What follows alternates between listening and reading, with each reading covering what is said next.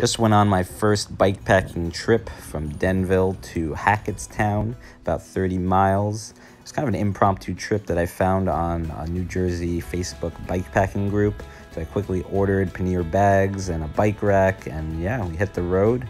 It was a really great time. Everyone had such different setups, so it was really cool to see everyone's gear and equipment.